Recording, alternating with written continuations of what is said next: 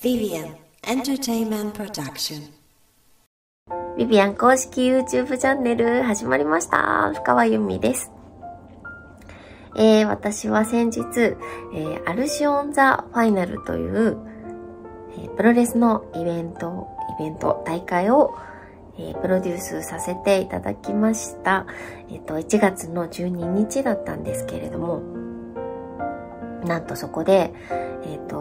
本当に引退するときは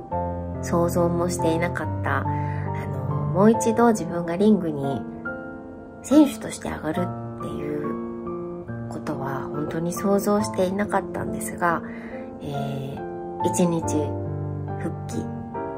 夜復帰、23年ぶりに試合をさせていただきました。一番、アルシオンをもう一度やらせてもらって、一番感じたことは、リング上から見る景色が本当に全然色あせてなくて、たくさんの方に見に来ていただいて、超満員の中で試合もさせていただけて、出てくれた選手たちや OG の選手とか、スタッフの皆さんとか、関係者、ファンの皆さんもちろん、本当に皆さんすごいいい顔して、なんかもうみんな笑ってよかったって言っていただけたので、本当に今回大会をできてよかったなってしみじみ思っています。そうですね、アルシオンザファイナルを終えて、アルシオンはすごくいい形で卒業式をやらせていただいて、ファイナルを迎えたんですが、府川由美としては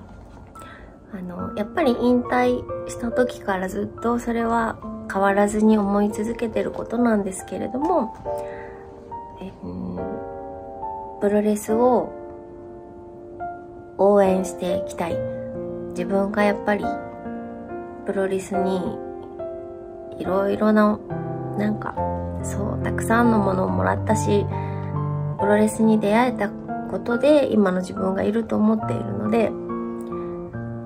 私は私のできる形でプロレスを応援していきたいっていう気持ちで今もいっぱいです。は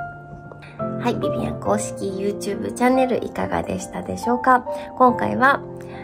元プロレスラー府川由美が語る、アルシオンザファイナル、そして